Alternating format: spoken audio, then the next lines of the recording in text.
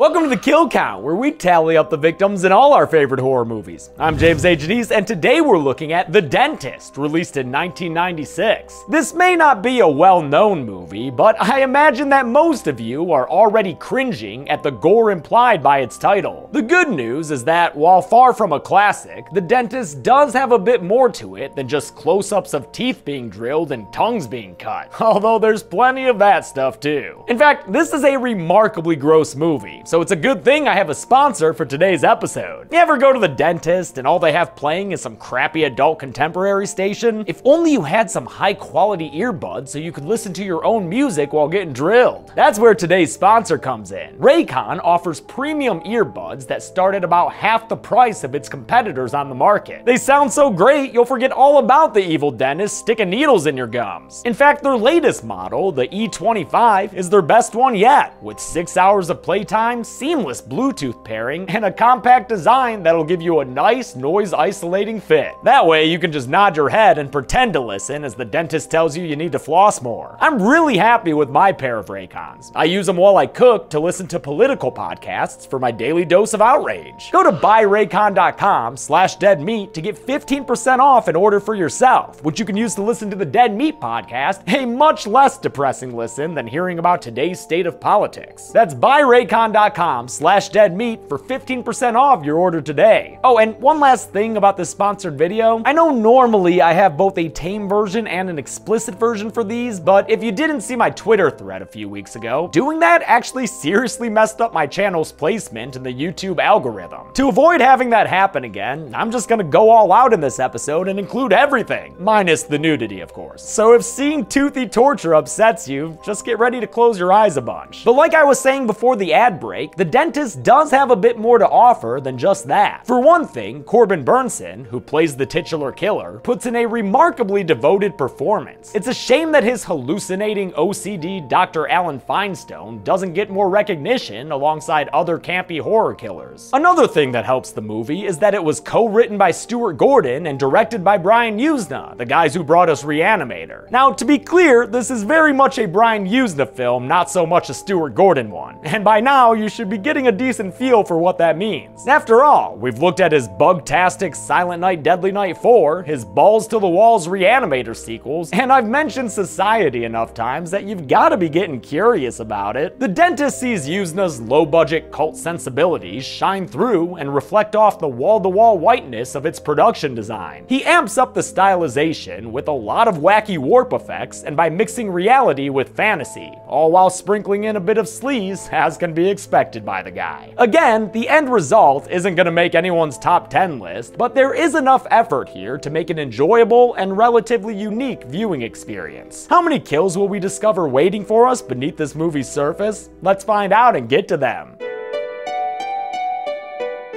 The movie begins with a shadow puppet show. Oh, do the dinosaur that eats everyone up. These expressive hands belong to Dr. Alan Feinstein, DDS, currently practicing invisible dentistry in a padded white room. And how did he get here? Well, shut the fuck up for a minute and he'll tell you. God, right after he drills into this title card. Alan used to live a life of privilege in a big old Los Angeles home with a beautiful wife named Brooke. But things weren't exactly as perfect as they appeared to be. And I'm not just talking about his cufflink situation. When I wear white shirts, I wear my diamond cufflinks, but I can't wear my diamond cufflinks because they're still at the jeweler's having the stones reset, unless, of course, you pick them up for me. No, on this, the day of their wedding anniversary, Alan learns that something is rotten beneath the pristine white veneer of his marriage. Nothing, no matter how good or how pure, is free of decay. The decay that Alan discovers is a serious case of infidelity when he sees Brooke making out with Matt the pool boy. Oh damn, she going straight for the pool noodle, huh? The sight of her joyous affair drives Alan to retrieve a gun from his desk, which he puts up to the paramours while telling Brooke to bite down. Except, just kidding, the gun thing was only a fantasy he was having. Come on, Alan, you can't stand around daydreaming like that. You've got to get to work, cause friggin' Mark Ruffalo is in your office on account of his beauty pageant client, April Rain. Rain. Alan's staff tries to call him on his car phone, but he screens it so he can follow Matt to a neighbor's house. The neighbor, this Ziggy Stardust looking chick named Paula, catches him in her front yard, but he makes up an excuse and she thinks nothing of it, especially since she's got a pool boy to dive into. Damn, Matt, you're making the rounds in this neighborhood, aren't you? Before Alan can leave, he's attacked by Paula's dog, who gets out of the gate and runs at Alan like he's in a Bacon Strips commercial. Bacon, bacon, bacon, it's bacon! But it's not bacon, it's a gunshot, and now that dog is dead. Cue all the angry comments. Alan finally gets to his office and stares down the Zolly hallway as April Rain is brought into one of his themed rooms. Welcome to heaven. Yeah, think of Alan as the depressed Walt Disney of dentistry. He's got all sorts of themed rooms, like a heaven one and a jungle one, I guess. We've turned dentistry into interactive medicine. It's a shame that half-assed theming isn't a good cure for the emotional damage that comes from being cheated on. You know I don't want you anymore. The talking pictures don't help either. Alan begins a routine inspection on a young patient, and get ready to be uncomfortable, because here come the mouthy close-ups. Honestly, it's not all that bad without the sound, so you're welcome, because trust me, with the sound, this movie's a tough one to watch. Alan begins to zone out and talk about his wife, and the next thing you know, he's hallucinating a bunch of rotten teeth in this little boy's mouth. That leads to a nasty mouth stab and some bleeding gums Murphy style. Shit, blame it on the kid. He has to learn to sit still. Yeah, it's his fault. Next up on Alan's patient list is April Rain, still chilling in the heaven room. Although Alan's employee Karen says April's mouth is all good, Alan sees a shadow on one of her x-rays, so he puts her in the chair and gasses her up with nitrous oxide. In the lobby, April's manager Steve tries to nab himself an extra client by talking to this teenager Sarah, who's eagerly awaiting to get her braces removed. Shit, he even gives her his card. I wonder if all the Avengers carry around cards like that. But Sarah's little turn on the catwalk doesn't hold his attention for long. He's too concerned about April missing an appointment they have scheduled. She's probably not gonna be able to make it though, dude. Not with how gassed up Doc Finestone has her right now. Like the monster that he is, Alan begins to take advantage of April's semi-conscious state before full-on hallucinating that it's his wife lying back in the chair. After pulling down April's pantyhose, Alan hears his imaginary wife mention Matt the pool boy, so he starts choking her out. But remember, man, that's not Brooke, it's April. And with the nitrous tank having run empty, she's now coming to in a very compromised condition. She gets away from him and out into the hallway, where Steve sees her and rescues her from the rapey DDS. Alan tries to make up an excuse. Yes, she's had a minor reaction to a small dose of nitrous oxide, that's all. Wow. But despite Steve's initial astonishment and reaction to the story, Wow. he learns the truth soon enough, since he comes back later to punch Alan in the face. Bam, bitch went down. His employees Karen and Candy help him get up off the ground, and he apologizes to the waiting room and says that's gonna be it for him today. Sorry, Sarah, come back tomorrow to be a brace face no longer. Before the staff clears out though, another employee named Jessica finds April's pantyhose in the heaven room, and she can tell right away that they're not Dr. Finestone's size. That night, Brooke dresses up in her finest little black dress and goes to Alan's office to meet him there before their anniversary dinner. She finds him in the back where he shows her his latest creation, an opera-themed room. My finest achievement. Yep, there's nothing I would look forward to more than having opera music play while getting a cavity filled. Alan asks Brooke to indulge him for a moment by taking a seat in the dental chair for a pre-dinner teeth cleaning. Romantic. But then, Alan Finestone, BDDSM, ties Brooke to the chair by her neck and gasses her unconscious with that N2O. As an opera singer wails away, he pries open her mouth and gets to work. Look away if you need to, motherfuckers, cause ain't nobody's favorite thing to watch a tooth getting pulled. Aside from that close-up tooth extraction though, the rest of the dental devilry he does to Brooke isn't shown in graphic detail. Still, when he's done, it leaves her mouth deformed all the same. The next morning, Alan gets a visit from Detective Gibbs and his partner with a fake-ass sounding name. This is Detective Sunshine.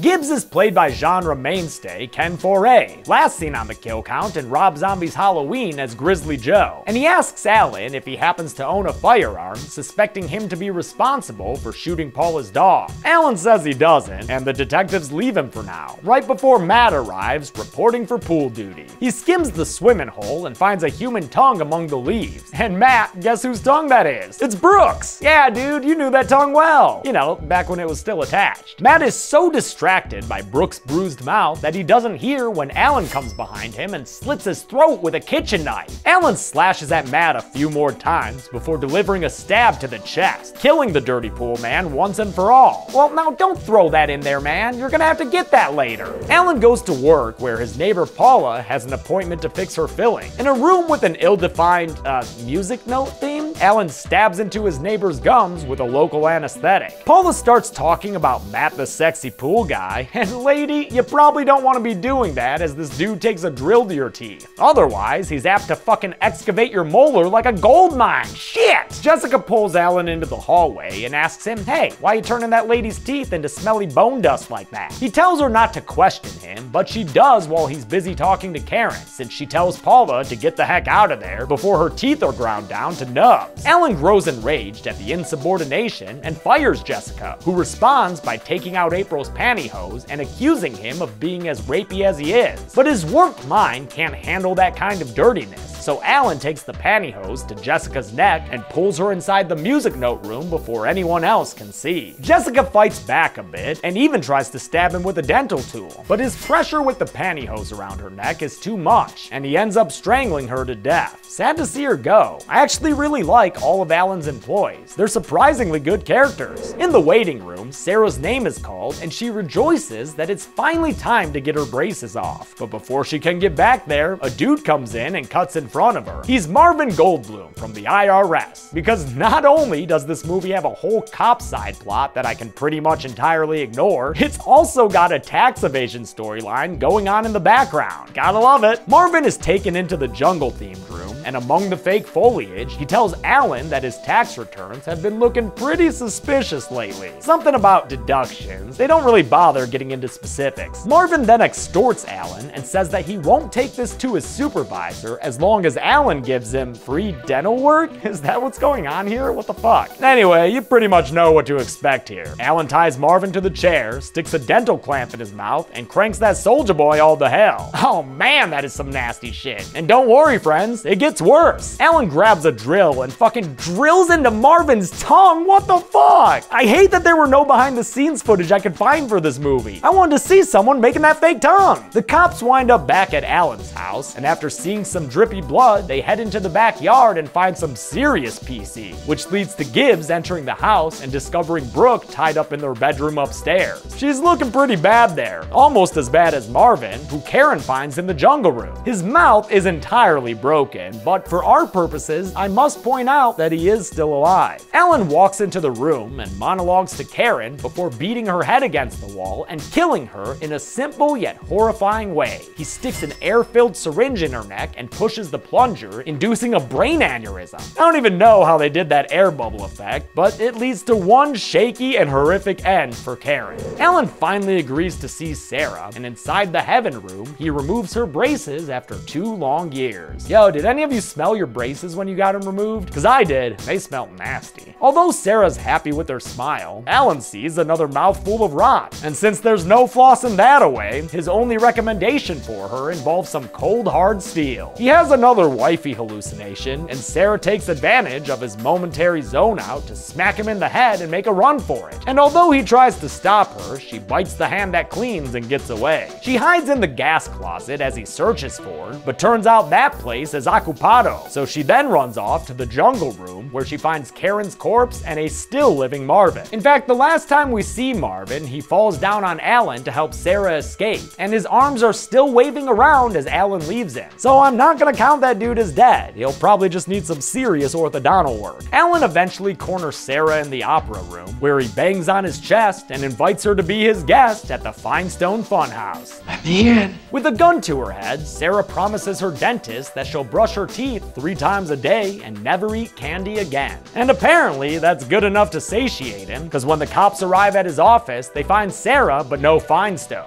He's run off to a dental school he teaches at. A last-minute addition to this movie that I'm guessing they added when they realized the script was only 79 pages long. He snaps in a hurry and tells all of the dental students there to start pulling every tooth in sight. I want everybody to extract. Dude, are you sure that's like the right thing to— I said extract! Whoa, man, it's dental school. Chill out. Alan is having some warpy hallucinations when the cops arrive, and they chase him through the hallways until he winds up in the theater department, mesmerized by an opera student performing by herself on stage. With one final mental breakdown, Alan is reduced to his knees and disarms himself. The cops find him and apprehend him on stage while he imagines his wife laughing at him. The climax of his cuckold preoccupation.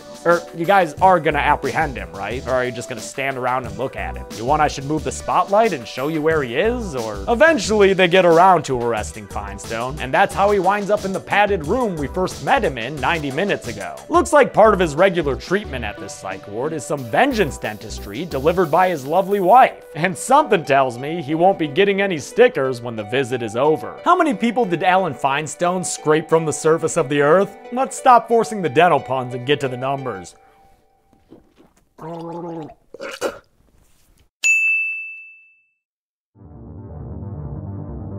Assuming that Martin dude lived, only 3 people died in the dentist. 1 guy and 2 gals.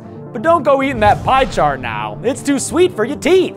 With a runtime of 92 minutes, that left us with a kill on average every 30.67 minutes. I'll give the golden chainsaw for coolest kill to Karen. It may not be the bloodiest, but it's always kinda stuck with me. I think actor Patty Toy does a great job selling it too. Dull machete for lamest kill will go to Jessica, since she just got strangled. Although admittedly, it was done with some pantyhose. I suppose that adds some flair. And that's it. The Dentist came out in 1996 and had a sequel release 2 years later. We'll look at that on Sunday, but until then, I'm James A. Janice. This has been The Kill Count. Thanks a lot for watching The Kill Count on The Dentist. I want to thank some patrons like Jace Rose, Kevin Delator, Richard Piccolo, Alex Davila, Joshua Ward, and Mariana Lovegood. Another thanks to Raycon as well for sponsoring this very messy movie. And finally, you're almost out of time to order the Dead Meat Collector's Edition of In Search of Darkness, the 80s horror documentary. Details in the description below. Thanks everyone, be good people.